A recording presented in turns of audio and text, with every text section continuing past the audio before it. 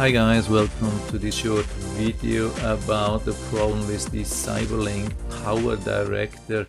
And the thing is that sometimes the option of crossfade is not available. If you have something like this here, you have this timeline, and yeah, here we have a lot of cuts here, and you want to make a crossfade. I mean, as you can see, I have a lot of crossfades here, and I would like to make one here as well. So I'm going a little bit closer. You can see there is some kind of gap here which I could fill really nicely with a crossfade, and when I click on that and drag it to the left side, there is no crossfade option. So why is that? Actually, the problem in most of the cases is that the thing is not combined here. So you can see I click here and I press shift and click here, so both the audio and the video are marked, and I right click on that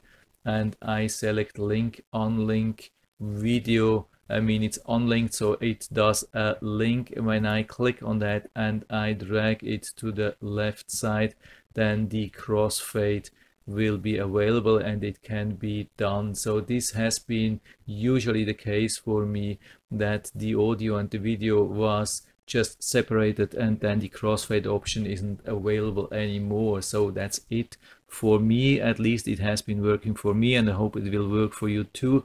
If you have any questions or comments or better solutions, please write everything down into the feedback area. I'm always happy to talk about these things. And if you like the video, give me a thumbs up, subscribe my channel. Thanks for watching, and see you next time.